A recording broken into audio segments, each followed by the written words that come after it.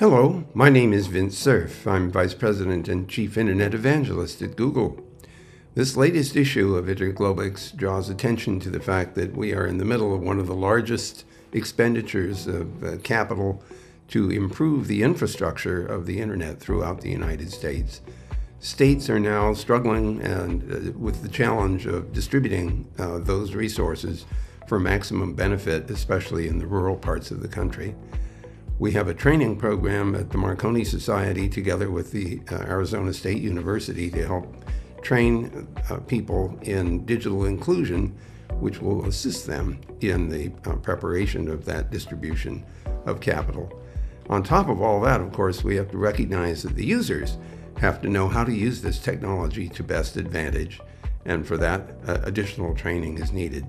So there's plenty of work to be done in this new decade of digital inclusion. Hi, I'm Christian Belady, recently retired from Microsoft. In the next chapter of my career, my focus is solving the seemingly impossible to inspire others to think bigger. In my article, Nature Positive Data Centers, I talk about the importance of thinking beyond carbon and focusing on ecosystem health, as well as a proposal on how to measure ecosystem impact.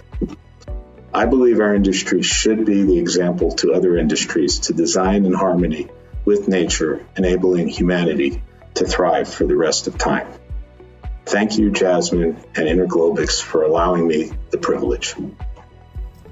Hi, I'm Dana Adams, and I recently joined Vantage Data Centers as our President of North America. I'm very excited to be included in the next edition of InterGlobix magazine, where we're discussing a topic that is important to all of us and that we can all relate to, the power constraints that we're facing in our industry. We're in one of the most exciting times in our industry with the advancements of cloud and AI, and solving the power challenge is critical to all of our success. In this article, we're covering power challenges from generation and transmission to distribution and storage, as well as innovative ways to address these challenges. And we explore creative solutions that include investing in renewables, deploying on-site generation, as well as partnering with governments and regulatory bodies. I hope you find the article insightful, and I look forward to working together as an industry to address our power challenges. Collectively, we can continue advancing technology around the world in clean, responsible ways.